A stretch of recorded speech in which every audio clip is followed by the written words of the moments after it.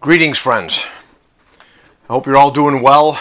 It's been a very different summer, I guess, for most of us, with the virus, the political situation, many other things that are going on in our nation and the world at this time. And my prayer is, and it's been hard for me and my family as well, is to stay focused on the things that God is saying to His church in this time. There are many distractions. And I pray we're not getting caught up in those things. God has a plan for us, for the church, and we're on a journey. And that's kind of what I want to look at today. I've done this study in a much abbreviated form at our church a couple years ago, and I've done it more expanded on the website. In fact, I think I'm just getting done with the last part from the 1Corinthians 10 study. And this is what I want to look at. And this ties in with the gospel. I know I started a gospel series recently, went through a couple parts on that, and this is part of it as well. Because what is our goal? What is the purpose that we're here? I believe there's a journey that we're on. And I just want to start today. I'm looking at this. I'm going to kind of read some of the stuff that I've posted on the website from the study, and I want to expound on it a little bit.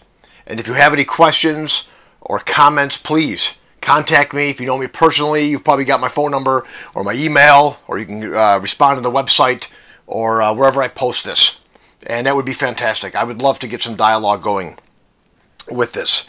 And I'm just going to start off by reading the portion that we're going to cover over the next probably few videos from 1 Corinthians chapter 10. And from the New King James Version. And this is Paul writing to the church. Moreover, brethren, I do not want you to be unaware that all our fathers were under the cloud, all passed through the sea, all were baptized into Moses in the cloud and in the sea, all ate the same spiritual food, and all drank the same spiritual drink, for they drank of the spiritual rock that followed them, and that rock was Christ. But with most of them God was not well pleased, for their bodies were scattered in the wilderness. Verse 6, Now these things became our examples, to the intent that we should not lust after evil things as they also lusted, and do not become idolaters as some of them were. As it is written, the people sat down to eat and drink and rose to play. Nor let us commit sexual immorality, as some of them did, and in one day 23,000 fell. Nor let us tempt Christ, as some of them also tempted, and were destroyed by serpents. Nor complain, as some of them also complained, and were destroyed by the destroyer. Verse 11, Now all these things happened to them as examples, and they were written for our admonition, upon whom the ends of the ages have come. That's what this first part is about. I entitled it on the website, Examples. Paul's writing this to the church. He's writing it to us. And he's saying that these things that happened to God's people then are examples for us that we need to heed. We need to hear this message. If Paul wrote it to the church, in fact, he wrote it, it says at the beginning of the letter, to the church of God, which is in Corinth, to those who are sanctified in Christ Jesus, called to be saints, with all who in every place call upon the name of Jesus Christ our Lord. So that's us. That includes us. Yes, it was written to that church at that time, but it was written for future generations as well, to all who are called to be saints. And I believe that includes all of us who are watching this video right now. We sense that God has called us to something, and we want to know what that something is. What has the Lord Jesus laid hold of me for? We know that was Paul's aim and his goal in Philippians chapter 3, to lay hold of all that Christ Jesus had laid hold of him for. So what has he laid hold of us for? What is this journey that we're on? And look what these people experienced back then. It says that they were saved, they were baptized, they partook of Christ, and they followed the cloud and the fire. They had, in one sense, and we're going to go over this in the coming weeks, and I pray that God reveals things to each one of us as we do. that they had the same that we have now. They had the Spirit. They partook of Christ. Yes, Jesus had not yet come yet. I'm going to jump ahead. I don't want to jump ahead. But they had every opportunity to enter into the fullness of the promises of God, just as we have the opportunity now. And they were given all things that pertain to life and godliness to help them on that journey. Yet God was not pleased with many of them. In fact, with most of them, it says. Is God pleased with us? God has given us all that we need to complete the journey. But will we complete it?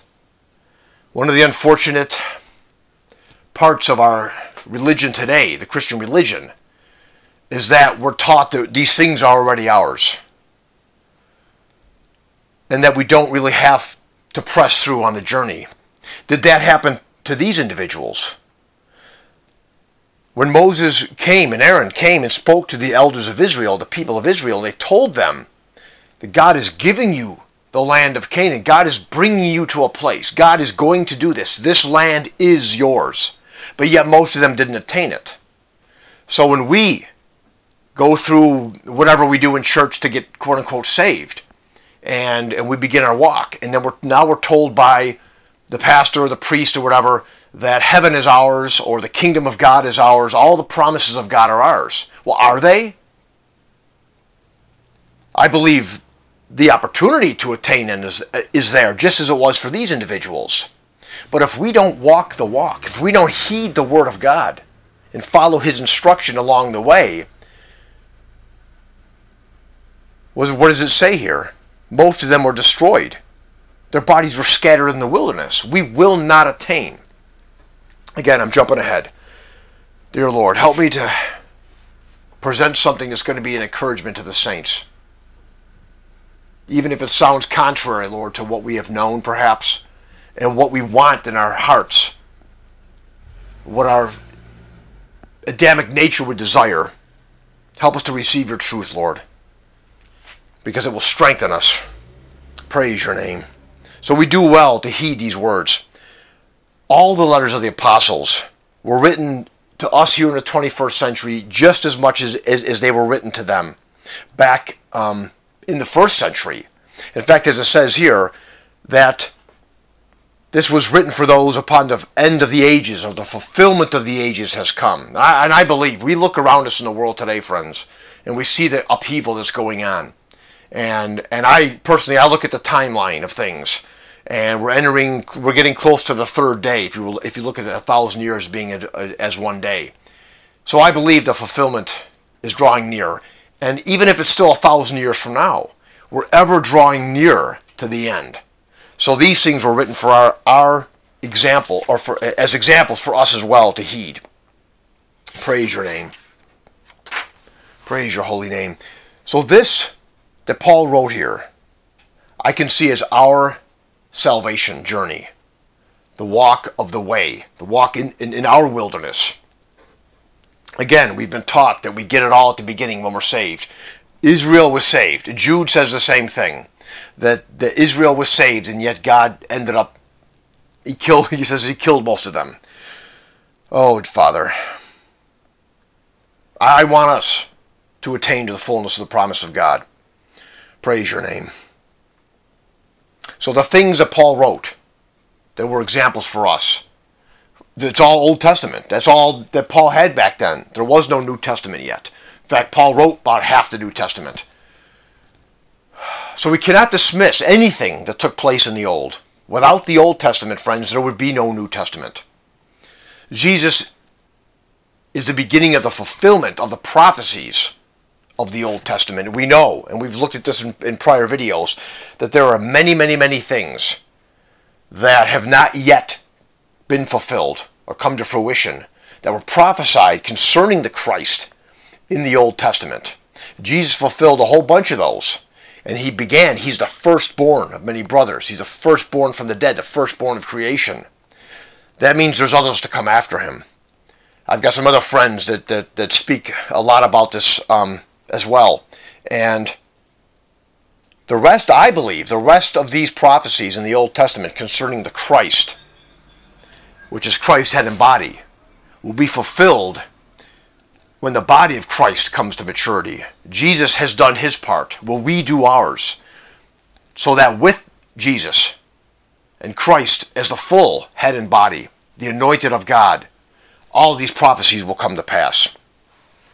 Oh, praise your name. Praise your holy name. What God began with Abraham, and even Noah when God chose him, and even to Adam in the garden, is still being played out. We who have accepted God's call and surrendered to Jesus Christ are brought into his family, into the Israel of God, that royal priesthood that the scripture talks about in both testaments. And I'll put some links below. And this is on the website. All that we have in the scripture is to help us along the path God desires to lead us on. There is no other way. And I use that capital. That's what the Christianity was called. That it was called the way. It was the way of the cross. It was the way. Jesus was following the way. He was the one. He led the way to the cross. And we must follow that same pattern, that same path. And we have many examples throughout, including godly men and women who heeded his instruction, as well as others who began the journey yet turned away from the Lord, and also those who refused to obey or know him at all. We have examples of godly individuals in the scripture. God had told Noah, Abraham, others, to walk before him, to be perfect. It says of Enoch that he walked with God. We know Elijah and Elisha, they stood before the Lord God. Moses talked with God, face to face as a man talks with his friend. There were godly people in the Old Testament, and there are godly people in the New Testament. And I believe there are godly people, and I pray that we're striving to be among them on the earth today and throughout the centuries. Those who heed this word. And then there are those who received it initially, yet when things got hard, they turned away. We know many of Jesus' disciples in John chapter 6. It says when he was teaching them got too hard for them, they left. It says his disciples, they were disciples of his, they followed him no more. So they started off on the path, but they turned away. And it's the same as Israel in the wilderness. They stood before the mountain of God at one point, and the word of God came forth, and they said, we will do all that the Lord our God has commanded us. And then, before you know it, they're giving in to sexual immorality, they're following other foreign gods, they're sacrificing to idols, all these types of things. When the going got hard, when the water was scarce, instead of trusting on God, relying upon him, and appreciating the manna that he provided, they complained and they whined. And then God had their bodies strewn in the wilderness. They did not receive what was promised to them. Will we receive what has been promised to us?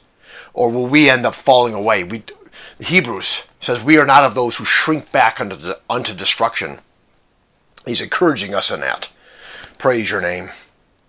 Peter reminds us that because of sin, God turned the cities of Sodom and Gomorrah into ashes, condemned them to destruction, making them an example to those who afterward would live ungodly. And this is Peter writing this in the New Testament. So afterward, so all those after Sodom and Gomorrah should look back at that and realize what was the sins of Sodom and Gomorrah. Yes, there were a lot of sexual immorality that was going on, but there were other things as well. They were walking in the imagination of their own heart. They were following their own lusts and desires. They were doing things their way and not according to God's way. So what came upon them was destruction. And this is an example to anyone who would live like that, whether we call ourselves a Christian or not. That's one thing, friends, we have got to get away from. We have got to realize that just because we call ourselves a Christian does not mean that the warnings of God don't apply to us anymore. They actually apply more to us, I believe, than they do to the world, because the world doesn't know. Those who are living out there, and you can see them all over the place, on most of the Hollywood situations, they don't know. They may hear people yell things at them about this, that, and the other thing, or God hates this and that, but they really don't know. They're living according to things that make them happy. But we, who have made a confession of Christ, who have begun the journey, the walk, and who know that these things are wrong, if we are running into them, we face a greater danger than those in the world. Jesus said in Luke, those who knew and did such things will receive few stripes, but those who knew, which is only Christians, those who knew the commands of God and did the same things that those in the world did are going to receive a greater punishment. I don't know how we've gotten away from that. I don't know how we got there, Lord, but I believe that's one of the tests of this going to separate the saints in these end days, the saints from the churchgoers, because they're not the same thing. Dear Jesus, praise your name. Praise your holy name. This is a warning to us here today, as it has been true throughout the ages. Living ungodly is to live walking on a path different from the one that God has laid before us. And Jesus taught us that the gate is narrow and the way is hard that leads to life. And those who find it are few. I know we make being saved a very easy thing, and we've looked at this in other videos. I believe, yes, getting saved is easy. In fact, Jesus won salvation for all on the cross. And then we can enter into it by confession. That's the beginning. That's not the end. The way to life. Few are going to find that. Now that few, the rest of those doesn't mean they're going to go to hell. What this few are those who are going to be united with Christ in that day, John 17, who become one with him as he is with the Father. Those who actually enter into all the promises of God and are now life-giving spirits. They're sitting on the throne with Christ, bringing life and restoration, healing to the nations. And that's another. I've got to do a video on that. There's the three groups. There's the lost, who are going to be excluded from God's kingdom. There's those who are welcomed into God's kingdom, which is the most, and then the few are God's kingdom. Those are the first resurrection saints. Oh, Jesus, do we feel that call? Do we just want to be saved and go sit on a cloud in heaven and have no more death or taxes? Or do we actually want to be one who's going to rule with Christ on his throne over the rest of the nations, the people, bringing life to those who were abused and had no hope in this life? Jesus. Those who don't know their right hand from their left. Oh, praise your name. Deuteronomy 5:32. Therefore you shall be careful to do as the Lord your God has commanded you. You shall not turn aside to the left or to the right. We're without excuse if God has called us. To be saved and become a disciple of Christ carries far greater responsibility to repent and live righteously than it does to those in the world. As we go through the Bible, study God's Word, we find the bulk of the commands, friends, to repent are to the church. Just look at Revelation. They're given to the church, not to the world, and to God's elect rather than to the sinners living in the world. Yes, we have Jonah and we have Nahum. There are some of those in the Old Testament where God would send an individual, one of Israel, into another nation and preach repentance to them. But the far and wide, the greater call to repentance is to those that God has called into his kingdom. And especially in Revelation chapters 2 and 3, when God is speaking directly to the churches and telling them of the promises if they will overcome.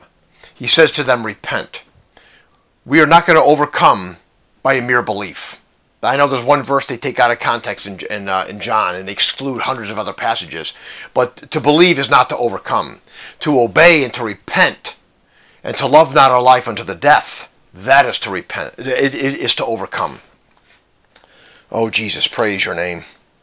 The book of Hebrews, we find the exhortation to remain on the path that God has laid before us until the end.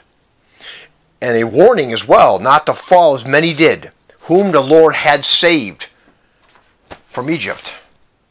And I believe that's saved from bondage as well. He said, let us therefore be diligent to enter that rest is the rest of God, lest anyone fall according to the same example of disobedience. And he's talking about the things that Paul spoke on. Those who followed their own lusts. Those who complained. And friend, there's going to be a lot of complaining over the next probably at least a year or two after this election is over. There's going to be many on both sides complaining about the results, complaining about this, that, and the other thing. I found myself complaining about some of these restrictions from this virus situation, and I don't want to live by my human nature anymore. I want to put that to death. I want to put the deeds of my human nature to death.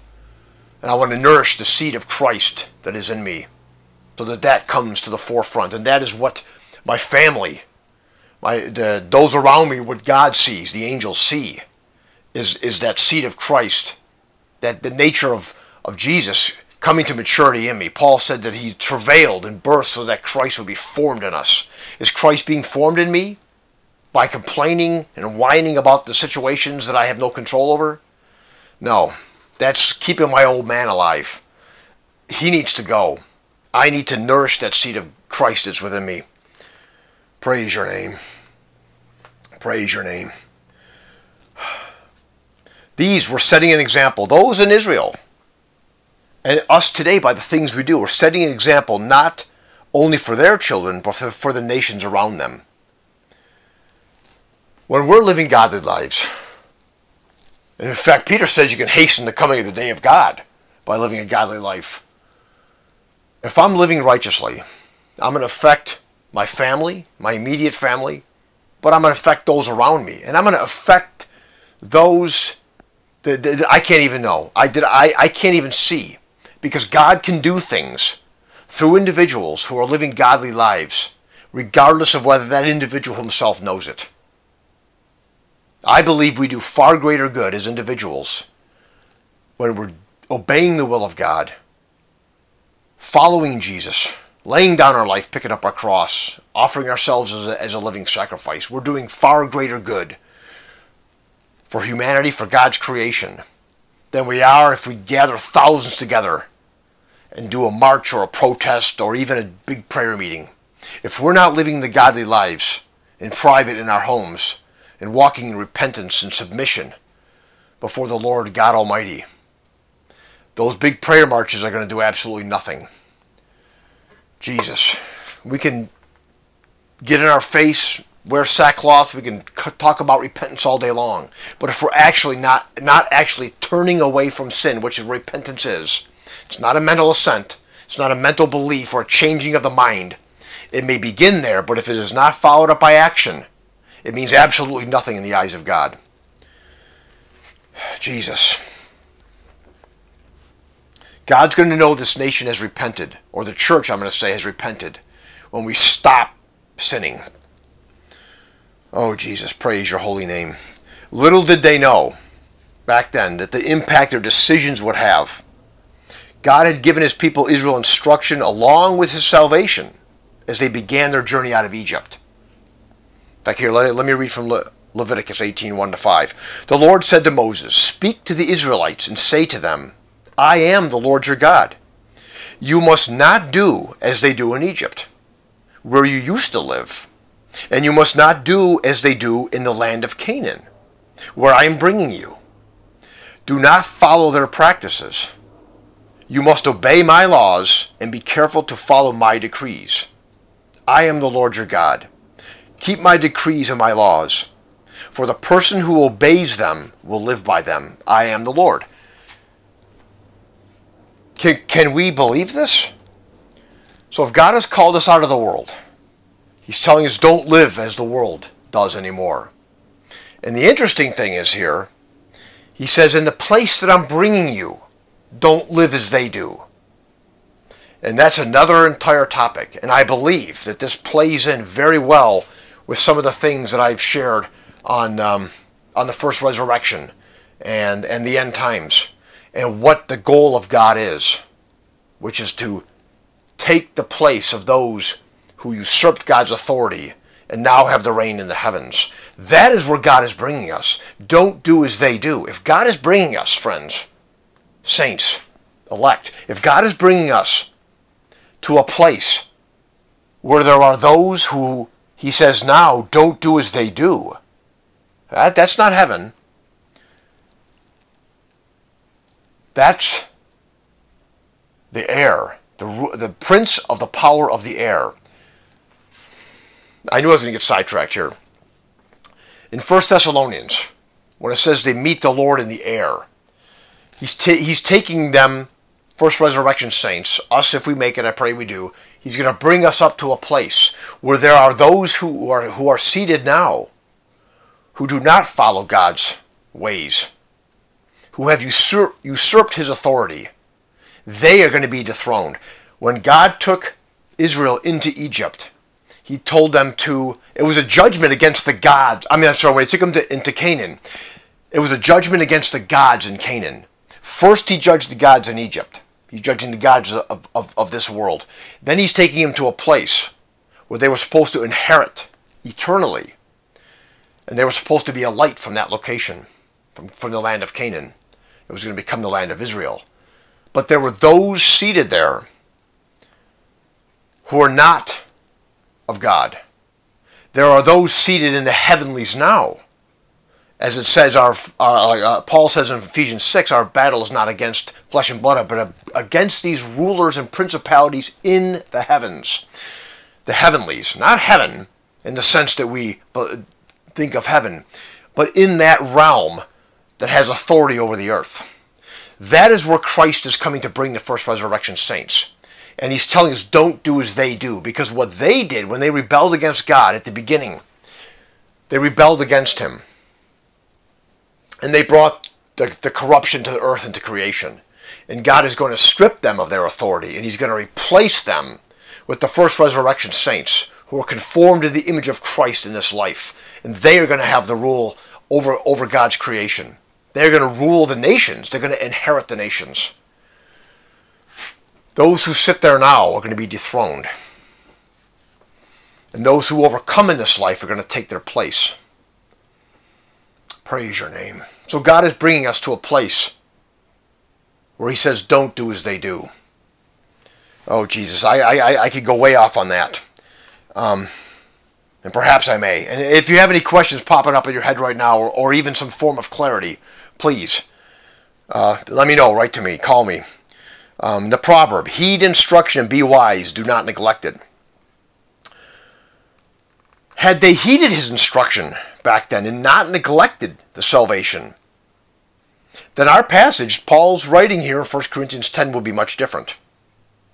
But as it was, the children of Israel seemed to continually waver between looking longingly back to Egypt and embracing the traditions of the pagan nations around them. Are we looking fondly back at that which God has set us free from?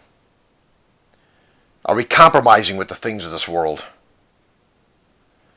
Do we find our eyes wandering around and our feet turning to the left or to the right?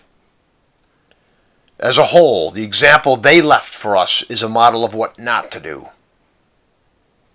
The nation, Israel, back then, they lost their inheritance. They compromised, indulging in and practicing the things God had warned them not to partake of that were done in Egypt and in the land of Canaan. Are we keeping our feet on the path that will lead to our inheritance? It's not easy. It's not easy, friends, to let go of things that we have become comfortable with, and again, that we identify with. I'm of this nationality, I'm of this persuasion, I'm of this whatever. And then we have things we bring along with us. And God wants us, God understands, he made us unique. And there are certain things, but we have characteristics that he wants to enhance in us. And it may be some of the things that we like and treasure, but we have to be willing to let them go and allow him to work in us his will and his way. Jesus, praise your name. However, not all back then made bad choices. We know Joshua and Caleb were able to come into the land. There were Old Testament prophets and New Testament apostles that did give us a good pattern to follow. Again, we're looking at examples here. As a whole, we have Israel as an example of what not to do. And then I pray that we find those in the Scripture who were good examples and follow them as they followed Christ. From James, do not grumble against one another, brethren, lest you be condemned. Behold, the judge is standing at the door. My brethren, take the prophets who spoke in the name of the Lord as an example of suffering and patience. Indeed, we count them blessed who endure. You have heard of the perseverance of Job and seen the end intended by the Lord, that the Lord is very compassionate and merciful. A lot of these apostles, a lot of these prophets, the apostles as well, but the prophets in the Old Testament, and Job and others, they had to endure a lot. They suffered a lot, and they had patience to endure. I mentioned this earlier, another time. Joshua and Caleb, they had gone into the promised land as spies. They actually got to see what God was giving them. They came back and said, God is giving us this land. And the other 10 guys got scared. They were afraid. They went along with the crowd. The giants are too big. We can't overtake them. They didn't believe God. I think a lot of times we don't believe the promises of God either, and the things that are required to attain them. Praise your name. Anyway, so Joshua and Caleb came back. Then they had to wait another 38 and a half years before they actually got to go into the land. They had to endure, knowing for all that time that they were faithful, and they missed out at that time what was theirs because of everybody else. It would have been so easy to become bitter toward their fellow citizens of Israel because they were made to wait all those years, almost 4 decades, before they got the promise. That was some suffering and endurance in that, and for them. And then a lot of the prophets, we know Jeremiah was thrown in the dungeons a couple times. Other guys went through horrendous things, persecutions, because they preached the word of God. And even in the face of persecution, even knowing that the moment they spoke a truth, they were going to be punished. Micaiah, when he came before Jehoshaphat and Ahab, and he was thrown in prison. Ahab said until he got back, Ahab was killed. So did Micaiah spend the rest of his life in prison? Perhaps, we don't know. But the thing is, it didn't matter. Even when he was faced with that, he still spoke the truth of God. Will we be able to speak the truth of God in the face of no matter what goes on around us? Jesus, we don't have the persecution yet, the way that some of these guys did, but it's coming, friends. It really is. And it's in other parts of the world right now. You go to Pakistan, Tajikistan, some of those other countries, and you can speak the word of God and be killed or burned out of your home. Praise your name. Paul wrote of himself and his fellow laborers in sharing the gospel.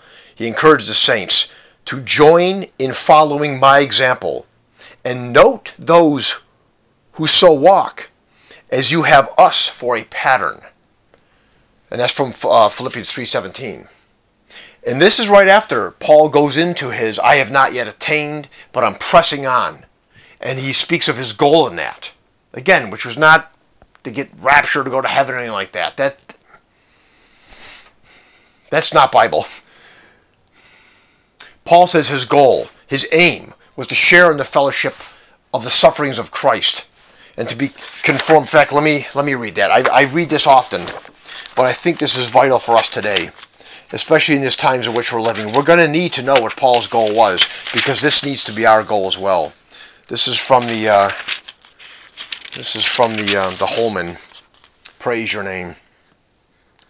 Praise your holy name. My goal is to know him and the power of his resurrection and the fellowship of his sufferings, being conformed to his death, assuming that somehow I will reach the resurrection from among the dead. And again, I believe he's talking about the first resurrection here, because he knew everybody's going to be resurrected. Everybody gets resurrected at one point. But there's a first resurrection coming. Those who have been conformed to Christ, they will be raised in his likeness because they've purified themselves in this life. Praise your name. And then again in next verse, not that I have already reached the goal. So he knew that it wasn't his yet. Or I'm already fully mature, but I make every effort to take hold of it, because I also have been taken hold of by Christ Jesus. Brothers, I do not consider myself to have taken hold of it, but one thing I do, forgetting what is behind, reaching forward to what is ahead. And I pursue that goal, that upward call of God in Christ Jesus. And then that's when he says, follow his example and others as a pattern. That's the example we are to follow. Are we following that example? And we know what Jesus said, again, deny yourself, pick up your cross, and follow him, if we would come after him. Yes, 1Corinthians 11. Follow my example as I follow the example of Christ. I know it says in another place that we are to walk as he walked. Oh, Jesus, praise your name. We do well to follow the example of those men and women who kept their eyes fixed on Jesus and the end intended by the Lord. Again, that was written of Job. So there was an end that God had in mind for Job. Now, what if Job would have complained along the way? And what if he would have cursed God? Would he have been restored? Would he still have been given all these new children that he had? And his crop and all these things? And would he have been able to pray for his friends and be a blessing to them? No. Just because God intended that to be the end for Job does not mean it's going to happen. God has an end intended for the church. We know that that end is going to happen for the church as a whole. But us as individuals, it will not happen unless we follow the example laid forth in the Scripture. If we're doing the things that we need to do, if we're not following the example and we're walking in disobedience, it doesn't matter what God has intended for us. It will not come to pass. Jesus did his part, friends. Yes, absolutely. But we must do ours. Praise your name. Jesus will not bear our cross for us. I know the song sings that, but that's 100% opposite what the Bible says. Jesus, praise your name. If we do not pick up our cross and follow him, Jesus said we're not worthy of him. We must pick up our cross. What he has laid hold of us for is what we must lay hold of, and we must grasp that. We must receive it. Say, if this is the end, or if this is the way of the journey that God has for me, that I must embrace this, that I may attain to the end that God has set before me. Praise your name. Oh, Jesus. Moses chose rather to suffer affliction with the people of God than to enjoy the passing pleasures of sin, esteeming the reproach of Christ greater riches than the treasures of Egypt, for they looked to the reward. Moses was a man who had everything. And however God revealed it to him, that the Israelites were his people, somehow he discovered that. The Scripture doesn't really talk too much about that, but at some point he recognized that he was an Israelite. And he gave up what he had, all the riches and the power and everything, authority he had in Egypt as a ruler, and went to suffer with the people of God instead. That was some endurance there. He had to go through some crazy things. But God, look what God did with him. He made him a deliverer. God is looking to do that with his elect today. His church with a capital C. Not the whole church. The church with a small c, the Christian religion, is trying to go about setting creation free on their own terms. That's not going to happen. That's like when Moses went out and killed the Egyptian. He was trying to set his people free on his terms. That's not going to work. That will never work. God will not allow that to happen. It has to be done God's way. So all that the church is trying to do today with its programs and its marches and causes and all that, they're going to fall short. They will not achieve God's purposes. Those who are surrendered, those who go through the journey of testing and pass and make it through the 40 years that Moses did, the 40 days that Jesus the man himself had to go through before he could even begin his ministry of ministering to people and setting people free. If Moses would have fell, he would not have been the deliverer. If Jesus would have succumbed in the wilderness the 40 days, he would not have set God's people free. He could not have been that sacrifice for us. And if God's elect now and throughout the ages, if we try to do it on our own, and we don't follow that path that God has for us, we will not be among those who set creation free in eternity. Praise your name, and receive the promises of chapters 2 and 3 in Revelation. Oh, Jesus. We have the example set by our Lord Jesus Christ to follow. As he says in John 13:15, "For I have given you an example, that you should do as I have done to you." You know, this was a foot washing thing, but it was his example throughout his ministry, how he ministered to people, how he warned people, how he taught and instructed his disciples. And then in 1 Peter 2:21, "Christ also suffered for us, leaving us an example, that you should follow his steps." Jesus set his face toward Jerusalem, knowing what lay before him. And he stayed on that course, knowing that it was going to lead to his death. Are we staying on the course that God has set before us, knowing it's going to lead to the death of our human nature, but life in Christ Jesus? Again, suffering. Yes, friends, there's always going to be some suffering involved. It's painful. It may not be physically painful, but it could be emotionally, mentally. There's some pain involved in letting go of things that our Adamic nature would rather cling to. Relinquishing control of our lives to Jesus is hard. Transferring our trust and security and money to God is not easy. Facing the reality that some of our activities are displeasing to our Heavenly Father can be very uncomfortable to our Adamic nature. Praise your name. But it is through suffering and the chastening of God that we are changed from glory to glory and transformed into the image of his Son. Remember that Jesus himself was made perfect through suffering. Our perfect example, Jesus, endured through suffering and persecution, remaining faithful to God and to his plan, God's plan. He endured through every temptation and did not sin. He could have, but he didn't. Praise your name. I've heard people use the phrase, "What would Jesus do?" And you know what? That makes very good sense. When faced with situations and decisions, even as we look to the Lord for guidance to make the right choices, we can imagine Jesus in that situation and think, how would Jesus act? What would he say? What choice would he make? Or even some of the apostles and prophets, what would they do? What would Paul do in this situation? What would John the Apostle do? What would Elijah do in this situation? When we're surrounded perhaps by enemies and we're faced with very difficult situations, would we still obey God? Or will we run from it like Jonah did? Or will we turn back and stop following him as the disciples in John 6 did? Praise your name, Lord Jesus. Therefore, we also, since we are surrounded by so great a cloud of witnesses, let us lay aside every weight. That cloud of witnesses is those who did endure, who left a good example for us.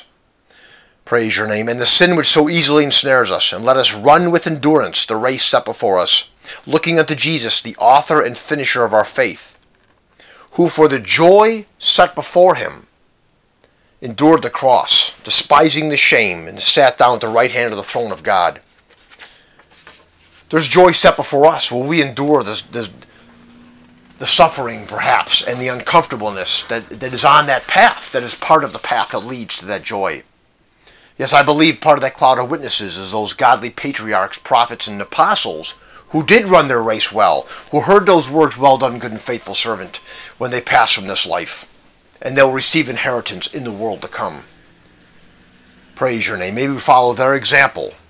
And of those, again, by Joshua and Caleb, who serving God with their whole hearts, it is said of Joshua and Caleb, were the only two out of approximately 2 million adult Israelites who had been saved from Egypt that entered into their inheritance.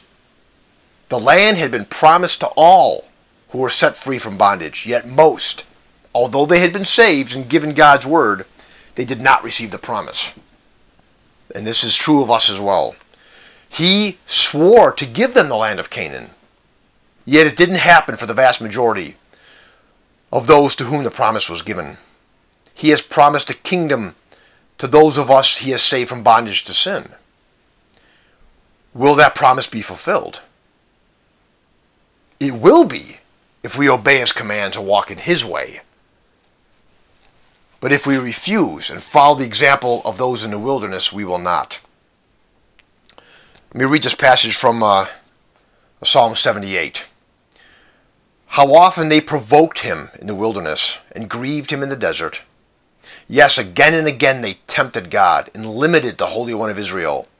They did not remember his power, the day when he redeemed them from the enemy. They didn't remember. They couldn't look back to the time that God had delivered them. And they thought, oh, he can't deliver us now. He delivered them from bondage and from the Pharaoh and his army. But yet when they faced some minor thing in the wilderness, they all freaked out and they didn't think God could do what he had done before when he split the Red Sea for them. So easily we forget sometimes the victories that God has won for us and the things that he has brought us into. And we still complain. I still complain. God, I don't want to complain anymore. Verses 5 to 8. He established a testimony in Jacob and appointed a law in Israel when he commanded our fathers that they should make him known to their children. That was another thing. They kept not passing on the truth of God to their children, that the generation to come might know them, the children who would be born, that they may arise and declare them to their children. Suppose this heritage should be passed on, that they may set their hope in God and not forget the works of God, but keep his commandments, and may not be like their fathers, a stubborn and rebellious generation, a generation that did not set its heart aright, and whose spirit was not faithful to God. There is so much. This is a parallel of what we're seeing today in our society, even in our church. We've replaced a lot of the truth and commands of God with man-made traditions. And again, I don't agree with, honestly, I have written an article on this on the website, Where Do I Belong? I don't agree with about 80% at least of what is of doctrine and theology is taught in churches today. I don't find it in the scripture, friends. I may do some video series one time on that, just looking at each one of these things that is presented, that is believed, that is taught week after week in the churches, that is contrary, sometimes 100% opposite of what the scripture teaches. And yet it's become Christian tradition. It's the things that we live by. It's the things that we're teaching our children. We're teaching them things opposite of the Word of God. Praise your name. May we take these examples, the things that we're reading here, to heart and learn from them. Will we heed God's word or blatantly dismiss it as Jehoiakim? I believe we're running into a Jehoiakim period of time now in our nation. Jesus, help us to be Joshua and Caleb's. When all around us is falling apart. Jesus. Will we blatantly dismiss it as Jehoiakim, who burned the word of God written on the scroll by Jeremiah, warning the king of Israel and Israel of coming judgment if they refuse to repent? Will we remain on God's path and trusting him to fulfill his promise in his time and his way? Or will we look for a shortcut? Honestly, that's, to me, the rapture is us hoping in a shortcut to get out of here.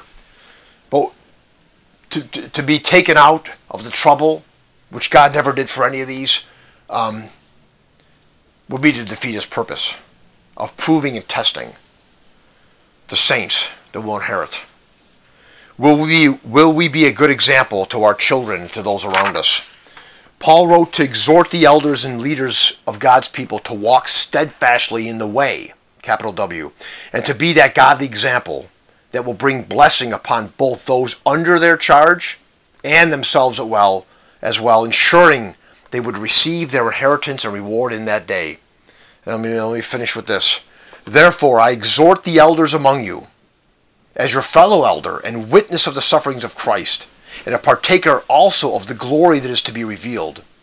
Shepherd the flock of God among you, exercising oversight, not under compulsion, but voluntarily, according to the will of God, not for sordid gain, but with eagerness, not as lording it over those allotted to your charge, but proving to be examples to the flock. And when the chief shepherd appears, you will receive the unfading crown of glory. This is yet to come. Will we walk as Jesus walked, as the disciples walked, and shepherd the flock of God? Those who have an opportunity to be a pastor or a priest or a teacher, will we be faithful in presenting the truth of God, or will we teach Christian tradition?